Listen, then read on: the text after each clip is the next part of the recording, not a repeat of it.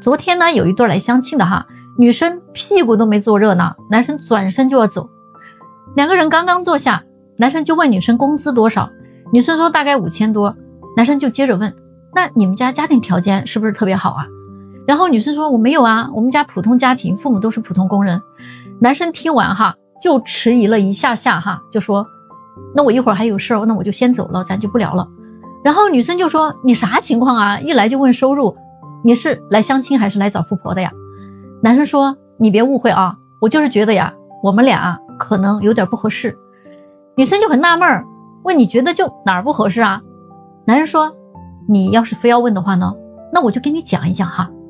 我一进来啊，就看到你背的这个包包了，至少这个包都得3-5万，但是你的工资只有5000多呀，而且你的父母还是普通工人，家境也不算富裕。如果说在这种情况下，你还能买个几万块钱的包包背，无非就有3个原因嘛。第一个就是可能哪个大哥送你的，那为啥大哥要送你这么贵的包啊？大家都是成年人嘛，对吧？心知肚明。第二呢，就是你可能是刷信用卡分期买的，那我要是跟你在一起了，还不得跟你一起还呢？第三呢，就是这个包啊，可能是个假的。如果说咱买不起啊，咱不买也罢了，那非得买一个假的充面子，那不是就很虚荣吗？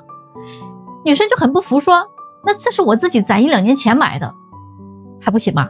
男生说，那你如果每个月省吃俭用，勒紧裤腰带啊，1-2年就为了买一个华而不实的包包，那也证明啊，我们的消费观真的不合适。大家觉得这个男人的判断对不对呢？春节期间真的有好几对分手的啊，我也是服了。我一问他们才知道哈，都是因为双方的家长见面啊，方方面面啊没计划好，没安排好，话没说好，事儿没办好，最后谈了个不欢而散。有个姑娘的妈妈哈，跟男方父母第一次见面，上来就各种夸自己的女儿有多优秀，还说对方男孩是哪辈子烧了高香啊修来的福气哈，能娶到他的女儿。我的妈呀，还说那是人家祖坟上冒青烟了。总之啊，话说的有多夸张就有多夸张，他家姑娘完全阻止不了他呀。最后搞得女儿很尴尬，男孩更尴尬，对方的父母呢一脸无语啊，这天儿直接被他给聊死了。还有个姑娘的家长啊，第一次见面啊，没说跟对方聊聊家常啊，拉拉感情啊，一上来啊就开始说我们那个地方彩礼要多少钱，房产上要加上我女儿的名字啊，婚事呢都讲究个什么什么，男方要负责什么什么啊，弄得双方啊就跟两国谈判似的啊。你说这个见面多尴尬吧啊？那一谈钱不就没啥感情可谈了吗？让人家觉得你们这个家庭就这么现实啊，弄得跟卖女儿似的，人家能不下头吗？啊，我这里给大家哈整理了一些家长第一次见面注意事项哈，给你们避避雷吧，免得以后啊再踩坑了。第一，不要一上来就跟对方谈房谈车谈彩礼，打听收入和资产，因为谈钱真的伤感情。这个世界上啊，任何人都不喜欢你一张口就说钱的，虽然这是必经的一项，那也最好是放到最后再说。第二呢，见面前做好充足的准备，特别是男方的父母，你们是主动方嘛，提出邀请前计划好时间地点，买什么合适的见面礼物本着相互尊重的原则安排好这次见面，千万不能没有任何准备的情况下就登门造访了。女方的父母虽然也是被动方，但也不能失了礼节，一样要准备见面礼，给自己的女儿撑撑门面长长脸，咱也要大大方方的。如果你家条件比男方家里好一些，千万不要表现出你有多优越第三，双方见面最好没有第三方加入只要双方父母和孩子参加就行了，千万别带什么7大姑8大姨来基本上会给你搅黄了。第四呢，一些小细节要注意比如这个时候孩子最好称呼对方的父母为叔叔阿姨，双方家长称呼对方的某先生或者是职务称呼也行，不用一上来就亲家的可能不太合适。穿着方面呢，尽量得体一些，正式一些，不要太随意了。买礼物不用太贵太好的，只要是贴心实用的就会很得人心嘛。双方聊天的话题呢，最好也是轻松一些以情感交流为主。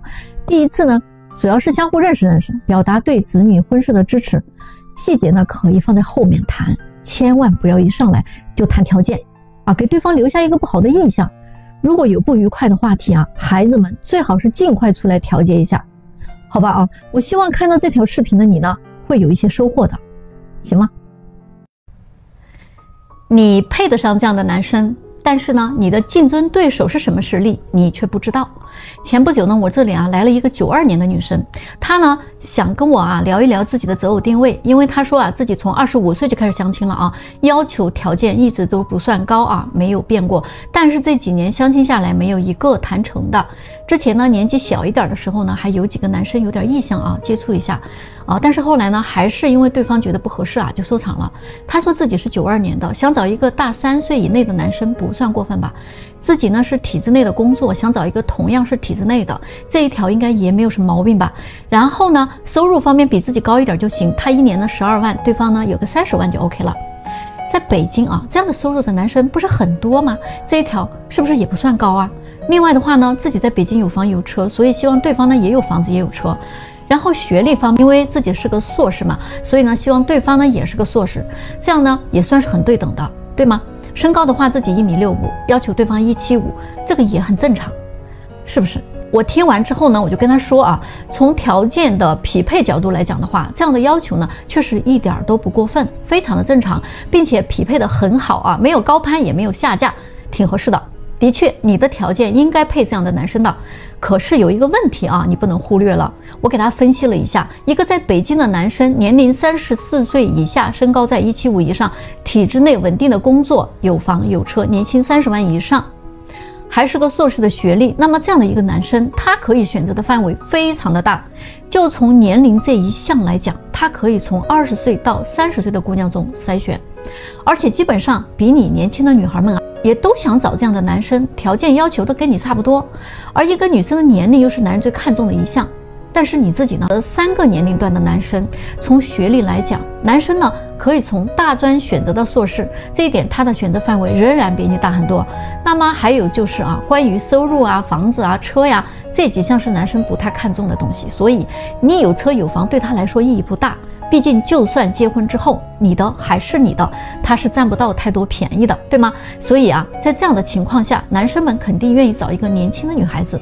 所以你在匹配对象的时候不要去跟男生匹配条件，而是要跟你的竞争对手去对比一下，你是不是人家的对手，这样才是对的。其实现在结婚率已经非常低了，基本陷入了一个死局。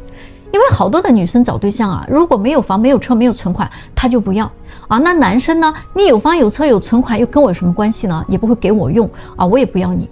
有的男生觉得我的东西凭什么要给你呀？而没有的男生呢反正我啥也没有嘛我就不找了，反正我也找不到。有房有车有存款的女生呢又觉得那我啥都有了，我找个男人干嘛呀？男人呢觉得我有别墅靠着大海我多有钱，我更不想找了，我找谁我都吃亏总之呢，很多的女生不管有没有都不满足，很多的男生呢不管有没有都不大情愿，比来比去选来选去都30好大几了好多呢好像自己过也没啥大不了的，那就接着自己过呗，反正都习惯了，所以他们都结不上婚。你们说对不对？你是不是小姐生子丫鬟命跟你聊几句就知道了。你是不是很快就能嫁得出去呢？看看你的情商就全明白了。你的认知就是另一个你，他可能阻挡你，也可能帮助你。有些30多岁的女孩说出来的话真真是令人下头的，一听就知道为啥30多了你嫁不出去。他们的恋爱观是这样的说女人谈恋爱结婚就一定要图钱，你知道吗？那些图钱的最后都赢了，那些图人的最后都输得很惨。现实中是这样吗？可我真实看到的大部分嫁得很好的女人，她们从来不跟男人谈钱，她们只是跟男人好好谈恋爱，最后呢既收获了爱情也收获了钱。而那些只图钱的女人呢，把有钱的男人当傻子，最后呢钱没图到人也没图到的人大有人在。你知道为什么你才是真正的输家吗？你谈个恋爱一上来就图钱。有些女人说我就要谈钱，谈钱才能衡量他对我的爱呢。我就想问你一句，你是在卖你自己吗？爱情这个东西它原本跟钱是没有什么关系的，现在你倒好，你的爱情要靠钱来买了是吗？那还叫爱情吗？根本就不是。也难怪现在有的男人不愿意再花钱来证明自己了，他们已经被这个幌子坑得够够的了好吗？男人又不是傻子，特别是有钱的男人，他们的财富难道不是靠自己的努力和智慧得到的吗？所以啊，就你那点心思和伎俩啊，人家全看在眼里，你不过像个笑话啊，你抬个腿啊，他都知道你要干什么，只不过人家不说罢了。你不过是他花一点钱就能得到的女人，你觉得你在人家心目中能是个什么角色呢？是一个乞讨者吗？差不多了吧，天天伸手要，不是吗？有的小姐妹可能被一两个男人伤透了心，就变得现实又无情啊。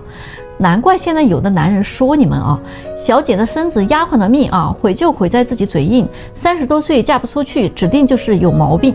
嘴上说想找个有缘的，心里呢其实想着找个有钱的。可是有钱的人呢，永远喜欢18的，没空研究你这30出头的。大龄剩女啊，你别愁，找不到青年找老头。虽然这些话啊有点调侃的意思，但是呢听上去也没毛病。所以小姐妹，你谈恋爱谈钱的前提是你能不能给对方提供人家想要的情绪价值。你先自己审核一下，你有没有这个能力。如果你说个话都处处得罪人啊，谈个恋爱也不管不顾，必须男人给你当舔狗。我从来就没有见过有钱人是舔狗的，只有大波的女人啊生扑他们，那还差不多。好的爱情它是不会流露出物质的痕迹的，但是呢它却处处有物质的支撑，这个才是对的。那是一种自然而然的事情，而不是一种刻意追求的形式。你们说我说的对不对呢？啊，别忘了给我一个小心心哦。今天我来说一说啊，其实门当户对还是挺重要的。不管你是高攀还是下嫁，总之在两个人的三观方面就会很难契合，很容易起冲突。你想一想，毕竟两个人是在两种物质层次完全不同的家庭环境下长大的，那生活习惯、消费习惯通通不一样，并且反差很大。我身边就有这样一个案例啊，有一位男性朋友，农村家庭，父母都是务农的，家境很贫寒。他10年苦读啊，终于考上了北京一所知名的大学。大学里呢，他认识了一位富家的千金，两个人确实也是真心相爱的啊，大概2-3年顺利的开始谈婚论嫁了。可以说呢，这是凤凰男的成功逆袭案例啊。可是接下来有趣的事情就是啊，他们在观念上的差异，导致他们在相处的过程当中，经常因为这些问题啊争吵不断。特别是在消费观这件事情上，比如说这个男的，他因为从小家庭环境就不好，所以他在花钱这件事情上啊是非常节省的，反正就是能省的就省啊。可是这位千金小姐呢，人家从小啊就是含着金钥匙出生的，没有缺乏过物质。她呢觉得花几万块钱买个包包、买个化妆品都是很正常的事情啊，吃顿饭到5星级酒店、餐厅花几千块钱也是很平常的。她一个星期的花销就是她1个月的工资了。这个男的当时并没有觉得什么啊，为了跟富家千金结婚啊，他做了很大的努力，对这个女生好得不得了，各种舔狗式的讨好。结果呢，最后2个人啊终于结婚了。反正呢彩礼没让他出1分钱，女孩的嫁妆倒是不少啊，婚礼都是女方家操办的，但是他必须呢做上门女婿，得入赘。可是婚后的生活是他万万没有想到的，老丈人要他把工作辞了啊，把女儿陪伴好就行了，给他在自己的公司里啊安排了一个很闲的职务，工资给的呢还是比较到位的，就是没有任何的实权，甚至每天都没有什么事情可干。这样的生活过了2年，他每天唯唯诺诺陪伴老婆，平时啊还要看家里人其他人的白眼，人家家里啊也看不起他的家庭，所以呢亲家基本上不走动的。接下来啊最后这件事情啊就引爆了他。老婆呢生了个孩子啊，结果老丈人啊要求这个孩子跟着女方家姓，这件事情最后彻底的激怒了他，于是这个婚姻真的走向解体了。他提出了离婚，因为他觉得我忍气吞声了3年，家里人都看不起自己，我自己呢也是上了名牌大学的人，结果在你这儿当牛做马还不被尊重，你们还不尊重我的父母和家人，把我家人当乞丐，好不容易现在有了孩子还得跟你们家姓，这男人的尊严和脸面啊被丢干净了，真的是忍无可忍，终于离婚了。可是离婚的结果呢也挺狗血的，老丈人啊是个极其精明的人啊，早就安排的妥妥的了。他离婚之后呢什么都没得到啊，就卷被子走人了，1个字儿啊滚。所以你们看啊，这个男人啊花了这么长的时间，最后得到啥了？得到了2个字儿啊，屈辱。其实就算是一个高攀的女孩子呀，那结果也会差不了多少的。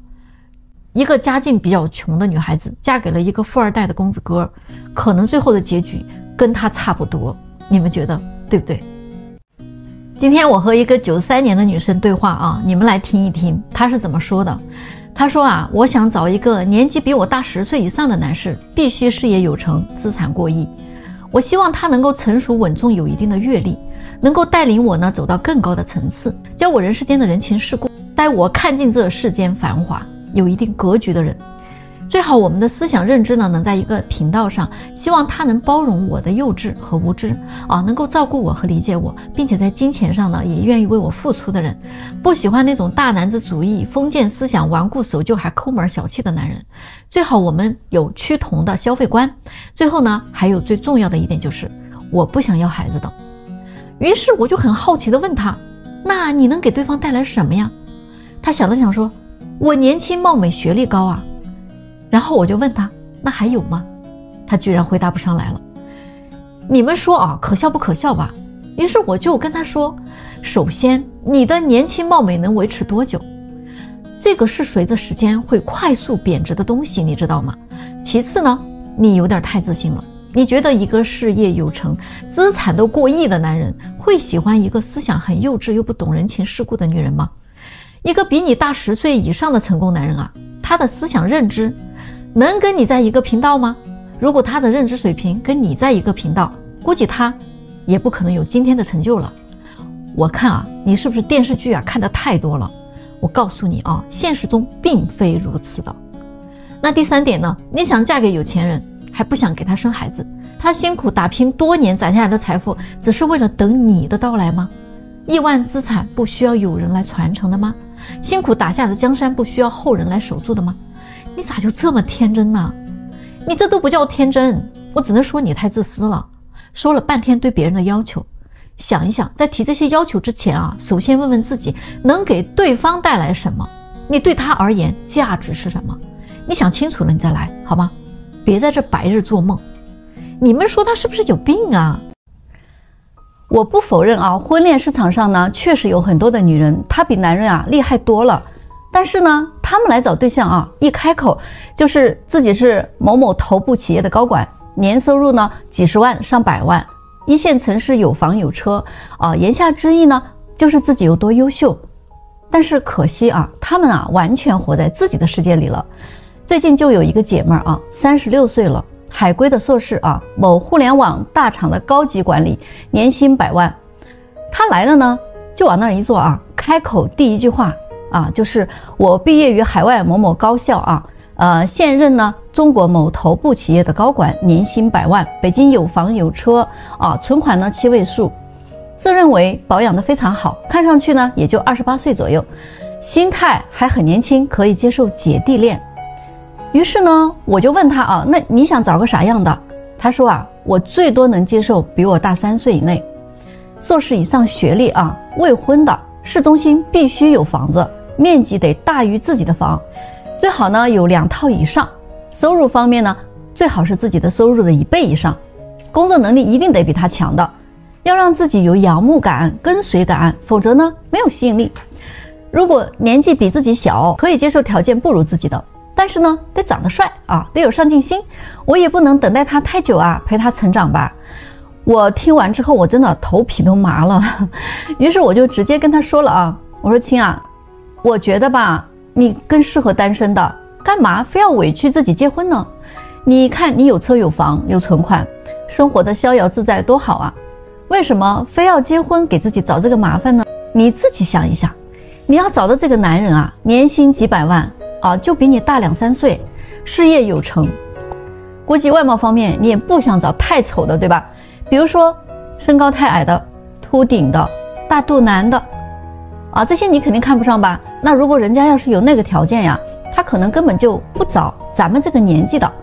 于是他就说啊，那我也足够优秀呀，我不像别的女人什么都没有，我还要这要那的，最起码我不双标吧。于是我想啊，我要是再不跟他说点实话，他这个梦啊得做到70岁。哎，我就说啊，这个婚恋市场啊，女人过了35岁以后就很难会遇到优质单身未婚男人选择你了，过了40岁啊，那根本就不要想了，概率为0。何况那些有钱有地位的男人，你以为他们喜欢女强人吗？喜欢高级知识分子吗？真的未必啊。越有钱的男人，他越不在乎女人你能赚多少钱，他们只在乎这个女人年不年轻，漂不漂亮，性格温不温柔，胸大不大，腰细不细。可是他还是听不进去说不是所有的男人都像你说的那么肤浅的吧。我真的是服了他了我说现实就是这样的。那隔壁村的老王今年55岁了不肤浅一辈子了，是个女人就行。你觉得怎么样？反正我做了这么多年的婚恋了我还没有见过不肤浅的有钱男人。再说了喜欢年轻漂亮的就是肤浅吗？那你也一直在强调男人的物质条件，就不叫肤浅吗？相对于年轻女人来讲，你没有人家年轻，也没有人家胶原蛋白多了，性格瞅着还比较强势，有钱人娶你回家干什么用你们觉得我分析的对不对呢？别忘了给我留一个小心心再走